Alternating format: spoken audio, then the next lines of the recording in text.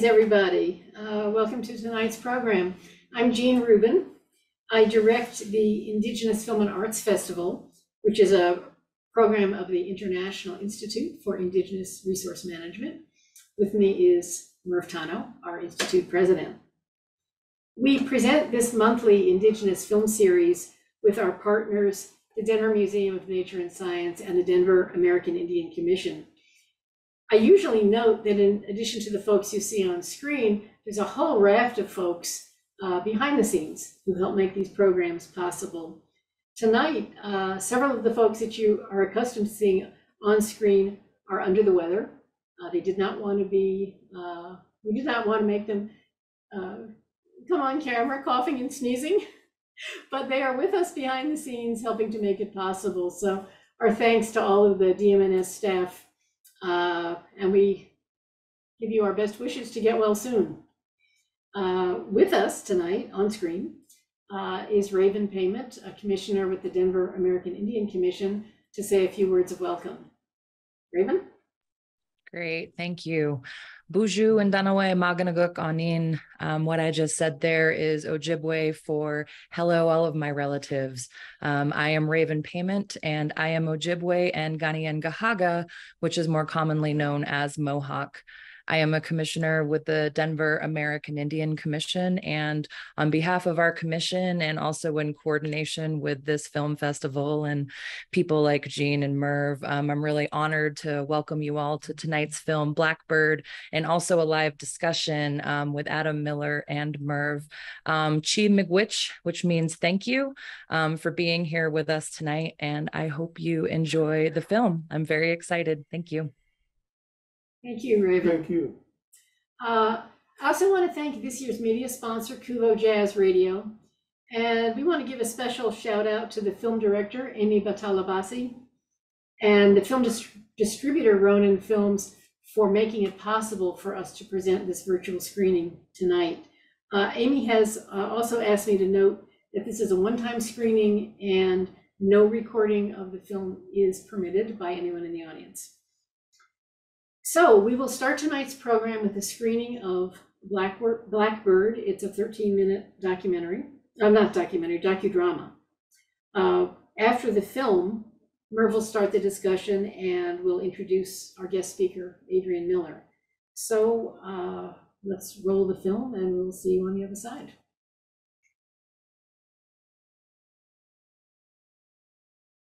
Okay, so before we get into the discussion, let me just remind folks that you can be posting your questions and comments in the chat room at any time.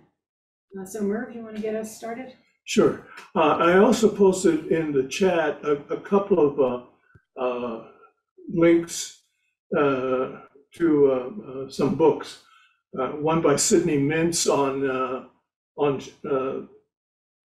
social impact of sugar. It's very good. It's kind of a classic. And the other one was relatively new to me, University of Hawaii publication about plantation and labor. Again, a very good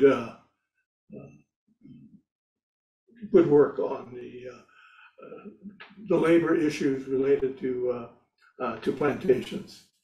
And speaking of plantations, I never worked on a plantation. But my father did, and my great-grandmother did. And there were plantations in Hawaii. Father came from the Philippines, great-grandmother came from Puerto Rico, and as a result, here I am, sitting here in Denver. So, you know, we sometimes think of these experiences that were portrayed in the film of Blackbird as as kind of a artifact of history, nothing to do with today, but yet it is here with us, here and now. Every time we eat, there's a possibility that what we're eating is a result of slave labor, or if not slave labor, some pretty abusive labor practices. I'll just give you a couple of examples. Anybody that traveled through the south of Spain sees those miles and miles and miles of greenhouses. Well, somebody's got to pick all that stuff in those greenhouses. And a lot of folks come from Africa, a lot of people come from Eastern Europe, and they're pretty much treated like crap, okay? During the COVID, poor guys that were there, they were living in shacks of cardboard and plastic and no water. It's just pathetic. Shrimp, love shrimp. But every time I eat shrimp, I'm thinking, God, was this peeled by some Burmese slave of a Thai shrimp producer? A lot of fish we get is caught by Chinese fishers. And in many instances, these are crewed by practically slave labor. All right, very abusive practices. You've got situations where they die and they just tossed off the boat as almost like chum for the sharks that they're catching for their fins. So let's be aware that these are not ancient practices. They're happening today. Now, there's another thing about this film that I think is interesting because we think of there's a story of two young people from the Solomon Islands. All right, there's a tendency, I think, on our part from in North America to think of Solomon Islands. Well, it's some sort of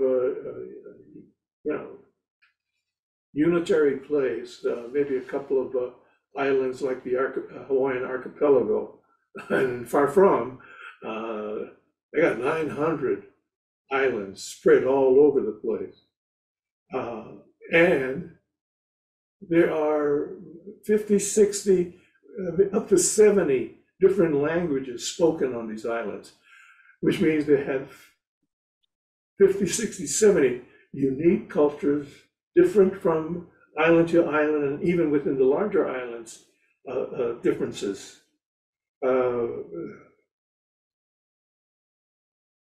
So, which is to say that the story here of Blackbird is a grim one. There's no gainsaying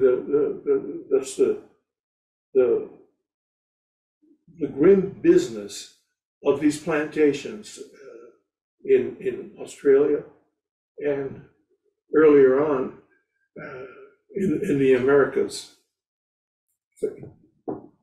But these diasporas, for me, they're an existential benefit. Without those diasporic movements of folks from Puerto Rico, folks from Philippines, Murftano doesn't exist. And so, again, there's nothing that you can kind of say that's great about these movements, but they do result in the blending, the mixing of cultures that's reflected in places like Fiji, places like Hawaii, in the Caribbean, with unique cultures, the kind of multicultural culture. And so these are the stories that are very often not told. What we're going to talk about this evening is, one facet of this blending, of this mixing, of this multiculturalism. Our conversation, though, we're not going to focus on the grim aspects of these diasporic movements, but on the cultural aspects. And more specifically, the cuisines that were created. So with that, I'd like to ask Jean to introduce a great friend, great scholar, and a hell of a nice guy. Thank you. It is truly a pleasure to introduce Adrian Miller. Adrian is a food writer, James Beard Award winner, attorney, and certified barbecue judge who lives in Denver, Colorado. That's right. He is featured in the Netflix hit High on the Hog, How African-American Cuisine Transformed America. Adrian has an undergraduate degree in international relations from Stanford and a JD from Georgetown University. I met Adrian 20 years ago through the Stanford, 20 years. Isn't that something? You didn't know you were that old, huh? I didn't. 20 years ago through the Stanford Alumni Association, when he started organizing his Cheap Eats events at local barbecue restaurants. Adrian always took time to talk about the food we were enjoying, giving us insights into the history and regional differences of barbecue and soul food. So it was no surprise to me when he published his first book, Soul Food, The Surprising Story of an American Cuisine, One Plate at a Time. In 2014, with his first book, Adrian won the James Beard Foundation Award for Scholarship and Reference. His second book, The President's Kitchen Cabinet, The Story of the African Americans Who Have Fed Our First Families from the Washingtons to the Obamas, was published actually on President's Day in 2017. It was a finalist for both the 2018 NAACP Image Award for Outstanding Literary Work in the Nonfiction category, and the 2018 Colorado Book Award for History. This year, Adrian once again took home the James Beard Award for Reference, History, and Scholarship with his third book, Black Smoke, African Americans and the United States of Barbecue. Black Smoke also won this year's Colorado Book Award for History, and it is nominated for the International Association of Culinary Professionals Literary and Historical Writing Award. So as you can see, I am not the only fan of Adrian's writing. If you think reading about food is interesting, you will want to read these books. If you don't think reading about food is interesting, start with one of Adrian's books and you will change your mind. He is a fantastic writer. They are a great read and widely available from booksellers and on his website. The book titles and his website are posted in the chat room. So since he will not shamelessly promote his work, I will. Buy a book, they are great. So with that, Mervyn, I will turn it back to you to start with some questions for Adrian. Okay, I should also add that he cooked good too. Oh yeah. Yeah, I got some skills. He got some skills. You like cornflakes? He was cajoled into showing up in my kitchen with his cast iron skillet in hand and cooked some great soul food. Yeah. No, thanks for inviting me. And I'm so honored to be with you all tonight. Thanks to everybody who's joined us. And I'm just looking forward to a great conversation and to get questions from people who are listening to this. So thank you. Yeah, let's start this conversation, Adrian, with a brief discussion of the Middle Passage and, if you will, the triangular trade route, especially focusing on those ships that went from the Americas to Europe. Yeah. So the Middle Passage is a coined term that emerges during the Atlantic slave trade era.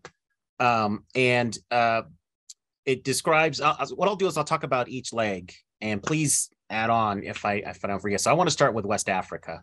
So most people of African heritage in the United States, we trace our roots to that part of Africa. There were some enslaved people from different parts of Africa, East Africa, but most come from West Africa. So the Middle Passage is the coined term for that, or nickname for the journey across the Atlantic Ocean, which, depending on where you left in Africa and where you were going in the Americas, could be anywhere from 10 to 12 weeks.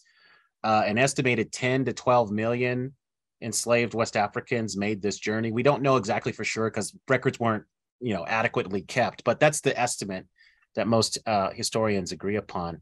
And, for enslaved Africans on this route, they were the cargo.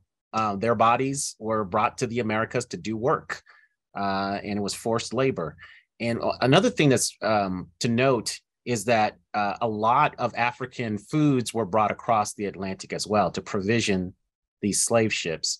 In the early years of the slave trade, the enslaved were fed basically rotten European food, and the mortality rates got so high that slaveholders and slavers had to change their strategy because, again, they had to have enough of this human cargo make it across the Atlantic Ocean so they could make some money. So we've got ingredients like okra, black-eyed peas, watermelon, a type that was an African type of rice, sesame seeds, other things made their way across the Atlantic. So they get to the Atlantic, typically going to the Caribbean or South America. Brazil was the country that got the most enslaved Africans. Of the number that went across the Atlantic, only about 4% go to British North America, what would eventually become the United States and Canada. I don't think a lot of people know that. So these ships would unload the human cargo, these enslaved West Africans, and then they would pick up sugar. They would pick up molasses, tobacco, all these things that were cultivated in the Caribbean or in South America.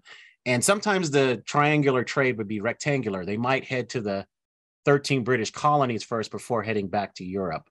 And if they did that, if they picked up in the colonies, they would get, in addition to, sorry, I forgot to mention rum is one of the things that were there, but a lot of manufactured goods, cloth and stuff was sent back to Europe. And then Europe would take these raw ingredients or some of the things finished in the Americas, and they would sell or turn them into textiles, metals, firearms, alcoholic beverages, and all that stuff. And then that would go to the colonial presence in West Africa. So you see this movement of people and goods and ingredients, foods, all of these things happening in the Atlantic Ocean for over a course of several centuries.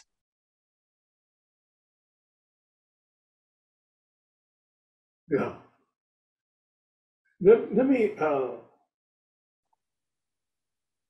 of move to this movement, because people were coming from West Africa. Now, we're Mercator projection people.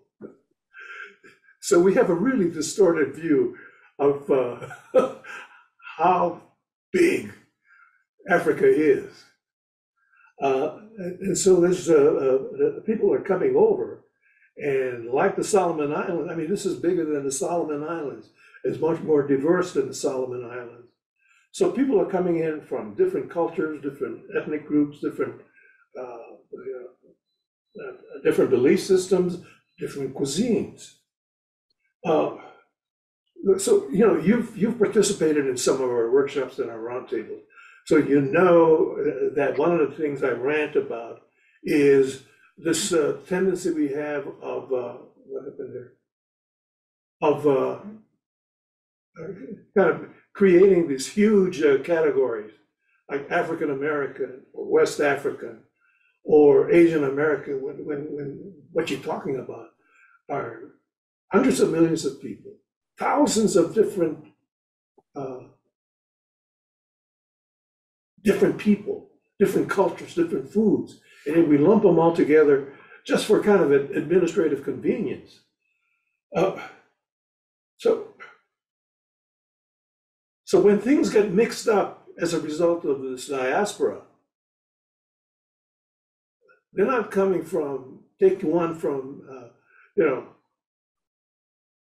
A side of the menu and B side of the menu and come up with seaside of some sort of combination. There's a maybe not infinite, but it's a broad broad base of foodstuffs, of techniques, etc. So can you tell us a bit about what results from that kind of diversity here in North America or the Caribbean, the Americas? Yeah. So I think one thing that's important to understand is despite slavers and slaveholders' attempts to just stamp out the humanity of these people, they assert it. And the migrant story, whether voluntary or forced, is when you get to the new place, you try to recreate home. And if you can do it with the exact same things from back home, you do, but often you're in a new environment and you have to find substitutes. And then you're encountering new people and you're starting to learn from them how to use what's available in the local larder and how to come up with dishes and stuff. So we see this process happening. Some people call that creolization, but you see this kind of fusion and thing happening from the earliest days when enslaved Africans arrive in the Americas. And I think one of the things that's been tremendously lost over time is the Native American, the indigenous people, their contributions and how they were the foundation of so many of these foods that we love. Like I talk about the Native American Foundation for Southern Food, which has been really obscured, and also barbecue. And so we see these things happening. So I'll give you a few examples. So let's talk about barbecue for a second. When Europeans come, and this is actually before the slave trade is in full gear, but when Europeans come to the Americas, they see this type of cooking that they've never really seen before. And the word barbecue is an approximation of what the indigenous people were calling the frame of sticks on which the meat was being cooked over a slow fire. So it wasn't even about the cooking process or the meat itself, but it was really just that wooden frame. And it was called barbacoa in Spanish. And then a game of historical telephone happens, and then it becomes barbecue in English. But we find that with this foundation of how indigenous people were preparing meat in a way that it wasn't fast for immediate consumption, and it was more towards the preservation, more towards the end of preserving it for later use. Europeans see this and enslaved Africans see it. They bring their own meat smoking traditions and meat preparation traditions, and then they bring additional animals, mainly from Europe. And then this intermediate type of cooking evolves. And I go out of my way to say that that is Native American in its foundation. Now, believe me, when I started my work, I wanted to prove that it was West African in origin in terms of talking about barbecue. Do this and say Wakanda forever, but I got to follow the facts. And the historical sources point to that. Another example is the dish succotash. So things like maize, beans, and other things from the Americas. West Africans throw in some okra. And then eventually succotash becomes a signature Southern dish. So we see a lot of examples of that. And one other example I'd say would be gumbo. So gumbo, the name for it is it's an approximation of the word in several West African societies for okra. But it's this stew. And one of the hallmarks of having a great okra is to have it thickened by something.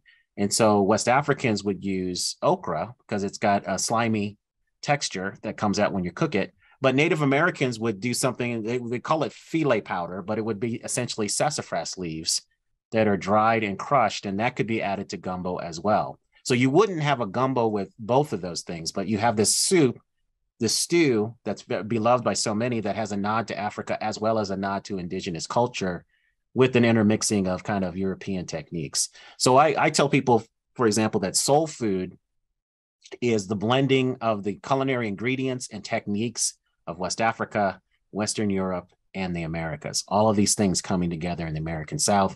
And you see a similar effect in the Caribbean and South America. The main difference, though, is I would say that when you get to points south of the United States, in terms of the African-American story or the enslaved African story, those foods tend to be more reminiscent of what people had in West Africa because of similarity in climate, and also because the way slavery operated in the Caribbean and in South America, enslaved people had a lot more autonomy over their food choices, even under these horrific circumstances. They were allowed to garden. And people in North America were allowed to do this too, but you could have a more direct transplantation of transplanting of African ingredients. So I tell people that in British North America, it was a European meal with West African influences, but when you get to Point South, it's more of a West African meal with European influence in terms of the way these cuisines play out over time. So within the United States, Adrian, how are, if you will, kind of discrete regional cuisines? Yeah. Do they have them, and what's their genesis, if you will? So the beginning story is, at least in what would eventually become the United States, is the Chesapeake Bay area. So that's the first place where we have this coming together of indigenous, European, and African peoples. And it's interesting that we don't talk about the Chesapeake Bay today as a recognized kind of regional food area, because the food was so dang good that they overate. They overexploited the Chesapeake Bay. So a lot of that stuff just kind of, by the time you get to the late 19th century, those things are just less available. But you've got, to tell the story, you go from Virginia, where it's kind of the foundational state or area for Southern food. And then you've got the Carolinas, kind of the coastline, really from Virginia to Northern Florida. That's called the Low Country. But today we most associate the Low Country with the Carolinas, especially South Carolina. But there, it was more about rice farming. So West Africans with specific knowledge in rice farming were brought here to create a very lucrative industry. And the way that rice is cultivated, it wasn't like cotton and tobacco. And so it was more of something called the task system. So enslaved people were given a task, and depending on how quickly they finished it, they had a certain amount of leisure time. And so the argument here is that in that part of the South, because of the way slavery played out, there was more autonomy over their food system. So it's a more Africanized cuisine than what you find in other parts of the South. So gullah and geechee are often the labels that are given to the people of African descent in that part of the South. And you see stronger African culinary and cultural survivals in dress, speech, and in the food. One example would be something like shrimp and grits or catfish and grits. So even though maize was not available in Africa during the early years of the slave trade, it certainly was later. And being a coastal area, people were often combining seafood with starches, because the typical West African meal is some kind of savory soup, stew, or sauce served alongside or on top of a starch. So this combination of this savory thing with with a spicy sauce or whatever, with something like grits, a starch, makes total sense in the African culinary equation. So you see that as an example. Another example is Creole. So you have this specifically Spanish and French influence in the lower Mississippi Valley, but the European influence is stronger there. So that is a way that the cuisine plays out differently. When people talk about Cajun, I think the difference between Cajun and Creole is the difference between city food and kind of country cooking. But you see a stronger kind of French influence there. So the cuisine plays out differently because you have a different set of Europeans that set the kind of the strongest influence. And then I think the other one that I would like to mention is this area in the Deep South. So the Deep South is where slavery was most concentrated by the time we get to where slavery is really about cultivating cotton. And so there was a broad swath through the South, Mississippi, Alabama, Georgia, that part. And so that cuisine, I think, is different. And I think that's what most people think of when they think of Southern food. So you certainly have a European influence, and African influence, and indigenous influence, but they seem to be more intermingled in the Deep South than you see in these other places. And then my argument is that soul food is what Black migrants took out of the South, the Deep South, and transplanted in other parts of the countries and started this whole process of fusion again, because they were exposed to different people once they got outside of the South.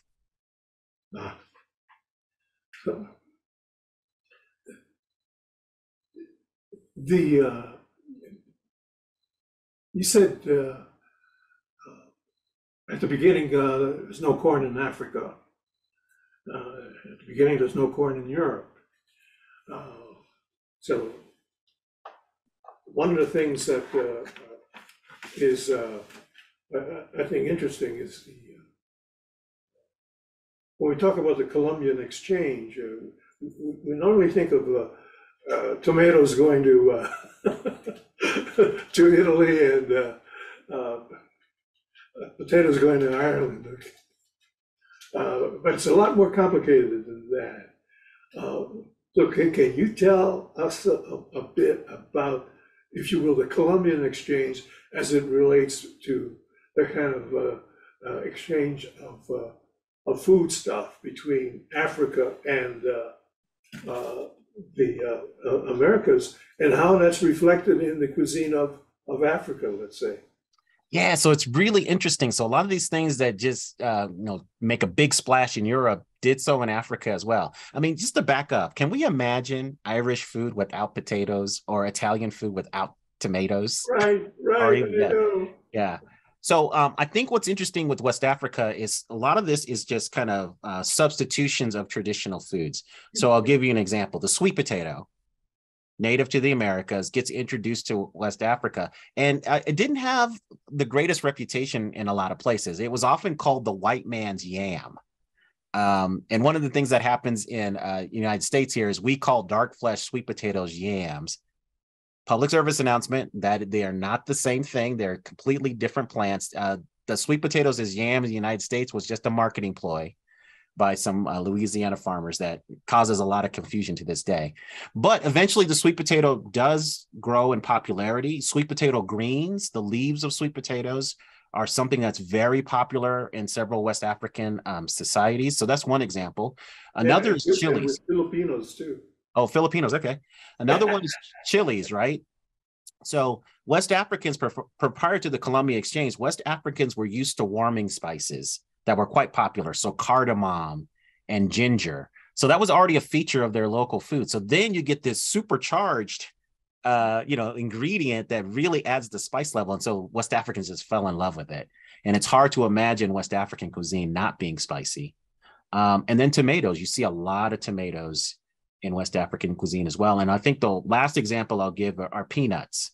So in West Africa, ground nuts were already popular, but the introduction of peanuts, again, something native to the Americas, becomes a widely popular substitute for ground nuts. So much so that a lot of times you see people using peanuts rather than the native ground nuts.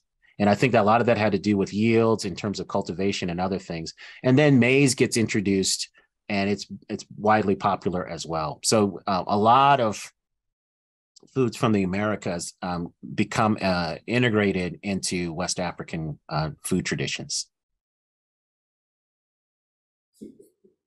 One of the things that happens with lots of kind of cultural manifestations is that the origins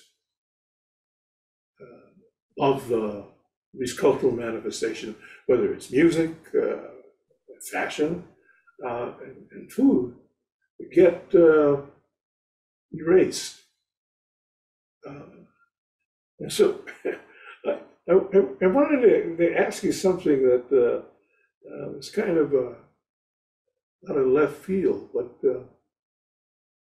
this iconic image of the mammy as being symbolic of Southern food operates at several different kind of levels, right? So you want to talk about kind of manifestations of power. Yeah. But one of the things that is, for me, a major problem is that it serves also as a means of erasing the origins. Can you speak a little to that about why this is something like Aunt Jemima, Uncle Ben become this symbols of Southern dining? Yeah. And I'm going to borrow a lot from the thoughts of Tony Tipton Martin, who wrote a wonderful book called The Jemima Code. So you will find much of what I'm about to say here. So yeah, this Mammy figure is this stereotypically, obese, enslaved African-American woman, or recently emancipated African-American woman who is so loyal to the family, but she rules the kitchen with an iron fist, and she kept all of the family members in line. So she was this empowered figure who really didn't have power, right? But it was created. And a lot of these things like Aunt Jemima, Uncle Ben, the racist stereotypes about African-Americans with chicken, watermelon, a lot of these emerge post-emancipation. And so the Civil War was lost, but the lost cause wasn't. And even though the South was defeated, quote unquote, they launched a cultural war that lasted decades and assisted in systematically undermining the rights of African Americans. So the Mammy figure, and Aunt Jemima is the recently retired Aunt Jemima is the most famous example of this, become these caricatures that people that could be made fun of.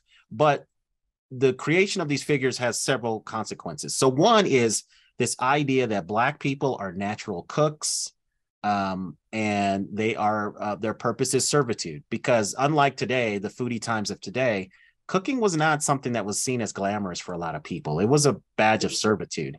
And so the idea was that Black folks were naturally born to do this. And what does that mean? That undermines the skill that African Americans brought to this particular thing. It wipes that all away.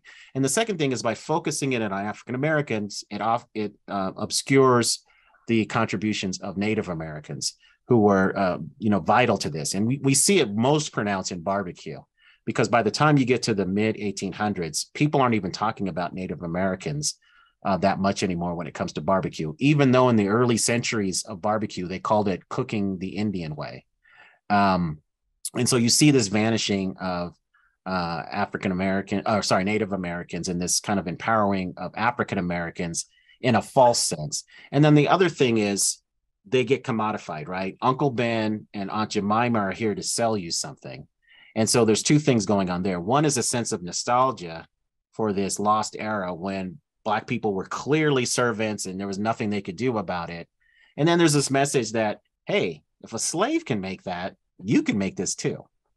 And so you see all of those things happening with the Mammy figure and these others. And then the final thing I'll say is, and I get this today, actually, to this day, when I'm on the lecture circuit, undoubtedly somebody will come up afterwards and talk about this beloved African-American cook or servant in the family and how they loved her. And then when you start pressing for details like, oh yeah, what was her family like, or anything else, they don't have a clue. So it was clearly a one-sided relationship. This person was here to serve me. Oh yeah, we love them. But was there any love extended back to that person? No. So we have a couple of questions from Helen. One, just in the vein of what you were talking about, she wants to know if there were ever enslaved men who served as cooks in the U.S. And then let me just give you the second question as well. Harkening back to the intermingling of foods and cooking methods, she wants to know, would peach cobbler be an example? And could you speak about the source and evolution of that, and who brought the spices? Yeah. So that first question of enslavement, yes, there were enslaved men who did cook, but it was usually in very limited circumstances. It was usually women's work to do the cooking. And so where we had men doing the cooking was barbecue. Even though there was some women did it to some extent, enslaved Black men, they were the ones that did barbecue. And it was quite an endeavor, because old school barbecue is this. You had to get a clearing, you had to clear all the rocks out, make it a presentable place to have the barbecue. You had to chop down trees, chop that wood up, dig a trench, a couple feet deep, a few feet wide, burn down the wood in that trench until it was coals. Then you had to butcher the animals that you were going to cook, process them and butterfly them. Somebody had to flip them. Someone had to sauce them while cooking so they remain moist. Somebody had to serve them and do the entertaining and all that kind of stuff. So it was a Black experience from beginning to end. And usually Black men were the ones that were doing the cooking. And then there were also a number of Black men who were forced to cook for military, for soldiers. So usually in the military, there were men that were cooking, and then there were hunting expeditions and other things where Black men cooked. So given the gender roles of the 19th century, if it looked like it was a man's outing or man's work, usually the enslaved cook was a man. Anything that was considered domestic usually was a woman. And I will say the only other example I can think of, and this is just because I wrote a book about it, you had a number of enslaved men who were presidential cooks. So I think in some of the very, very wealthy household, they might have a man cooking, and it just kind of depends. But most of the cooks in White House history were Black women, and a fair number were enslaved because we had so many slaveholding presidents. In terms of peach cobbler, here's the interesting thing about the early history of peach cobbler. The way that peach cobblers were made in the mid-19th century when this type of dessert emerges is people often threw the whole peaches in there with some butter and some sugar. There might be some cinnamon and other things, but these were exotic spices, obviously coming from either the Caribbean or from Asia through trade. So they were usually using those pits to flavor it. Now, I think this is dangerous because you could choke on that pit, but that's how they made it. But here's the interesting thing. Towards the end of the 19th century, as stove technology improves and other things, people started making these peach cobblers in ovens, and they took the pits out and cut the peaches. And that's when you start to see rose water, almond extract, and other ingredients added. And I think that was a cook's attempt to try to recreate the flavor that was once imparted by the pits when left in the peach cobbler. Yeah. But in terms of the spices, pretty much when people are making a peach cobbler, they're either using cinnamon or nutmeg. There may be allspice, which those what the nutmeg comes from, but it's pretty much cinnamon or nutmeg, and we know that those Caribbean and Asian spices. So in your work, is there another one there? Yeah, I think this one's for you, Merv. Yeah. So this is harkening back to the film, asking about the history of the Torres Strait people, saying Australia doesn't acknowledge its historical slavery. The film was tragic. What was the significance of scenes at the ocean? I think just from what interviews and things I've read by the filmmaker, I can speak to scenes at the ocean. It was that that longing at the ocean, looking back to the islands where they came from. So it was that sense of longing for home. Merv, can you weigh in on the Torres Strait? Well, the Torres Strait, I really don't know that much about the Torres Strait peoples. I have but if we're talking about the folks in the Solomon Islands, I mean, who figured in this film, this is a very complicated, complex phenomenon. All right, these blackbirders, some of them were slavers. They raided the islands and scooped up people forcibly, or with the pretense that they could come on board, et cetera, for trinkets.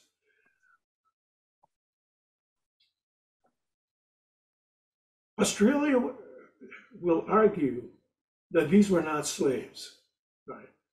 Because they were not the property. They were not property of plantation owners. And they were paid a salary, a pittance, but they were paid a salary. And they came for a determinate period, after which they had the option of returning home. Some returned home. Some found it difficult to return home because in the 7 ensuing years, things had changed. They had changed. They had seen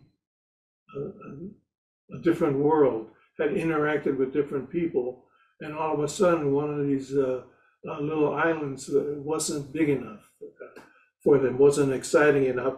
And sometimes they were coming back with wives or spouses that were from another island or even another island group. And that was, in a traditional society, not all that keen. So you had people who re-upped, would sign up for another stint, sometimes up to a 7-year contract. Here's the ugly part of it, right? Is that at some point they said, we're not going to do this anymore, Australia, and we don't want you people here.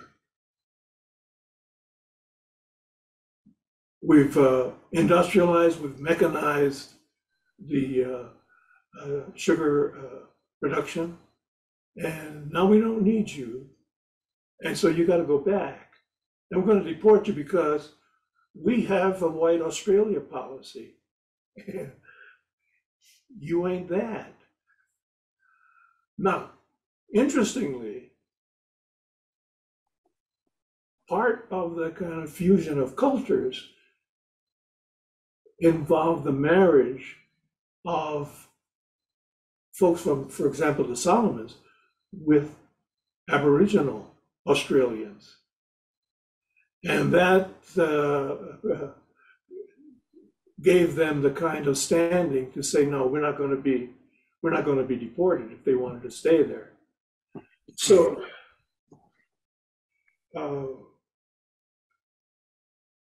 there's some interesting dynamics that take place with the Pacific Islanders and Australia.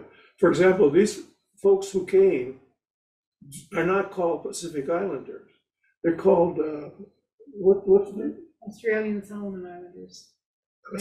Yeah, something like Australian Solomon Islanders, to distinguish themselves from the later wave of Polynesians, especially, who came from Samoa, Tonga, and New Zealand, and have taken up residency in Australia.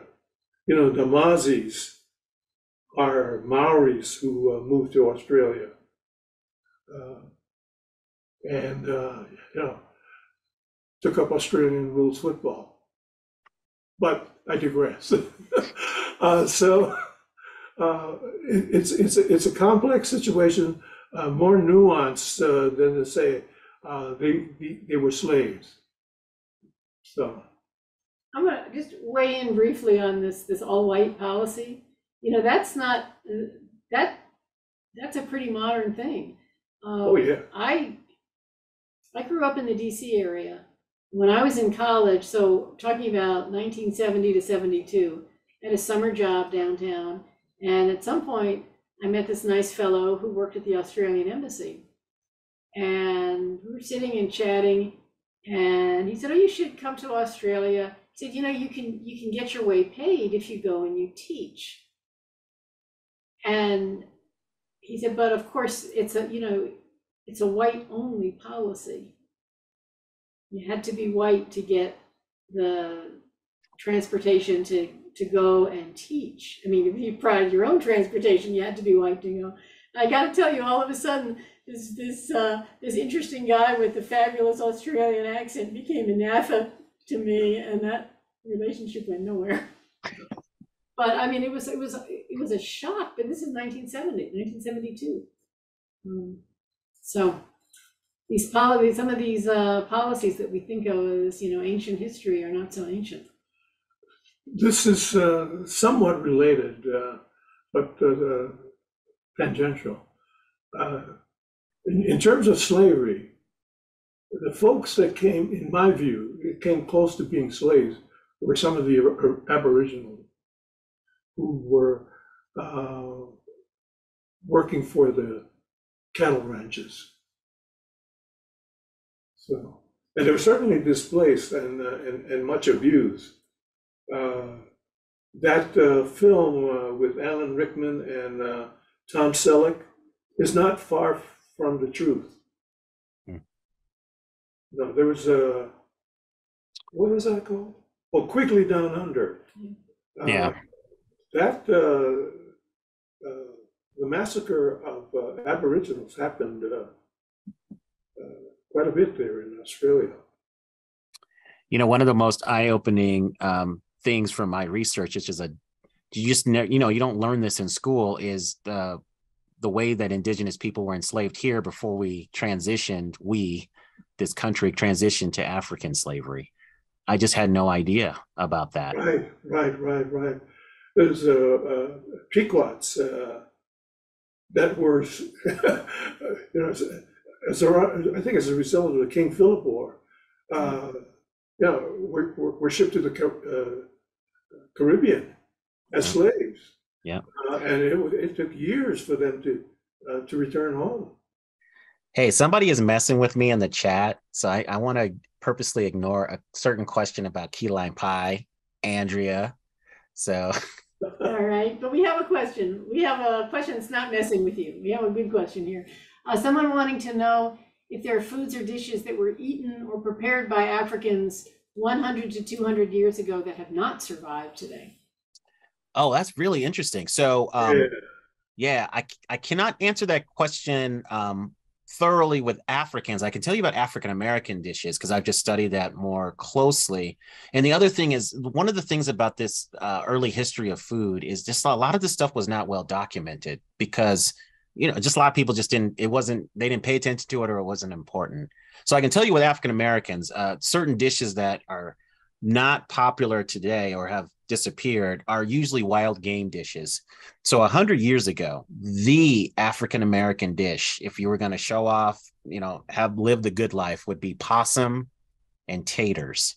So that's roasted opossum with sweet potatoes. That was the preeminent dish. I don't know anybody. I know some people probably do eat it, but I just don't know anybody who does.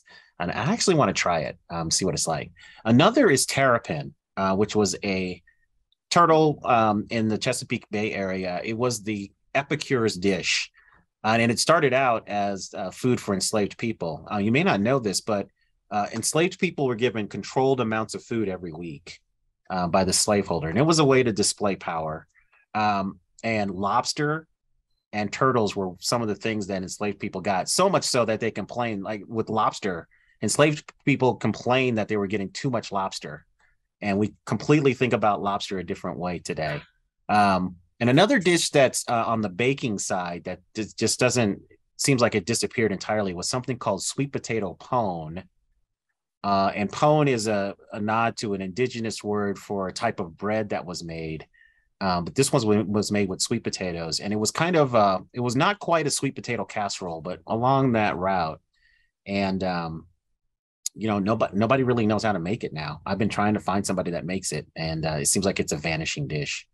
So there are examples of foods like that, but I just can't give you a great answer on the African side, with the exception of one.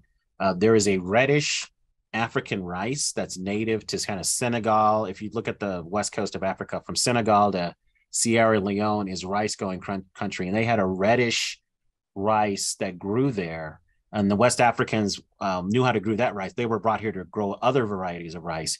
But there was an attempt to actually grow that rice here along the coastline of the Atlantic. And it thrived for a little while, but they weren't able to sustain it.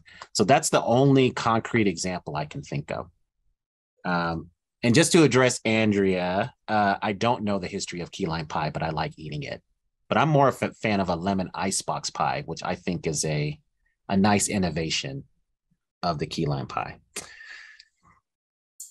So we're getting close to the end of the program. So wondering, Adrian, if you can talk a little bit about what's next on your plate, as it were. Oh, thank you. I should make you my publicist. All right. So next thing I'm thinking about is a history of African American street vendors. because they did so much to shape the food scenes of places like New Orleans, Savannah, Charleston, New York, Chicago. And what I want to do is just show how they represented West Africa in the way they dressed, the way they carried their food, toting it on their head and other things. And the ways that they did their street cries. A lot of people argue that the way these street cries, so the way they got your attention when they wanted you to buy something from them, are the precursors to the blues and jazz. And I want to show the West African ingredients they introduced, how they created these new composed dishes, fusion dishes with things they experienced from people in the Americas. And then the really cool thing is in the late 1800s, several people would listen to these street cries and they actually put them down to sheet music. And I have a collection of those. So I would love to get a book deal where I can put out a compendium piece of music where I would provide some context and then I would hire somebody to sing the street cries using the street music. So we would know what it was like in 1880s New Orleans to have somebody trying to buy your stuff. And I'm just going to put it out there. If Beyonce wants to do a street cry on lemonade, she can certainly be part of my collection. So you said that you should make me your publicist. I thought you were about to say I should make you a meal, and I was going to say absolutely. Oh, that's all. That's just given. That's so always here. So I just need to let you know that in March, Murph turns 80, and I think it's a perfect opportunity for you to show up to my kitchen again with that cast iron skillet. Yes, but I'm going to make that spam musubi. I'm going to make that, right? Yeah. I wanted to ask you about that. Since it's the White House up to Obama, I wanted to find out if you found out if the Obamas had anything on their menu that you could say, well, that is from the Hawaiian Islands. All right. So I found that they did have a luau on the South Lawn in 2009. So I don't know if that's authentic, but I could not find anything on the White House menu. I have the cookbook that Michelle Obama put out about the White House garden, and I didn't see anything there. So I have to do some more research. But I was looking at some articles online, and evidently, Obama frequently goes back to Hawaii. Oh, yeah. He had something I've never heard of. So Merv, I want you to tell people what this is. He had something called a lunch plate, a full lunch plate. Oh, yeah. Like so tell me what that is. Like lunch. Oh my God, yeah. Well, scoop of rice, or maybe 2 scoops of rice, scoop of macaroni salad, maybe some curry stew, maybe some teriyaki chicken, and some other side dishes. That's a traditional kind of Hawaiian lunch. And do you know what the cultural exchange that brought that together? Do you know the story, the backstory? I had a sense, and I can't tell you for sure, but I had a sense it came from those Japanese okazuyas, where you would go to, we used to call them delis or delicatessens, and you would get a plate and you would pick what you wanted. So it was always an eclectic mix. It's just whatever they had, and you would just right. But the base was usually 2 scoop rice and a scoop of macaroni salad. Okay, so this was serious carb loading. Oh yeah. Okay, all right. And then you have to explain the musubi. You have to explain that too. Musubi. Spam musubi. Musubi. Yeah. Yeah, spam musubi. It's some rice. Now, the really classy stuff in the rice is an ume, which is a pickled cherry. It's within the rice, and that's covered, wrapped with seaweed. Then it's some spam on there, a slice of spam that's been fried, and then it's wrapped with the nori, or the black seaweed. And that is something that just about anybody from Hawaii knows how to make. And Right. figures on almost any picnic menu. All right. Well, just for your birthday, I'm going to start practicing my spam with collard greens. Instead of using smoked turkey, I'll put some spam in there. Okay. Hawaii has the highest per capita intake of spam of anywhere in the United States. So Nice. Hey, thanks for joining us, Guy. I really appreciate it. thank you so No, it much. was fun. Always good to talk to you. Thanks for looping me in on this really interesting conversation and topic. I didn't know, I'd heard of blackbirding, but I didn't know much about it. And I certainly had not seen that film. And I'll just close by saying this, that last scene where he's looking out on the ocean resonated for me, given the story of my ancestors. And one thing I hope to do before my life ends is make it to Senegal and some of those ports where they're called the doors of no return, and actually have that glance out into the Atlantic and see what my enslaved ancestors, last visions of their freedom. So does that resonated with me? So thank you for bringing that film to my attention. Oh, terrific. Thanks.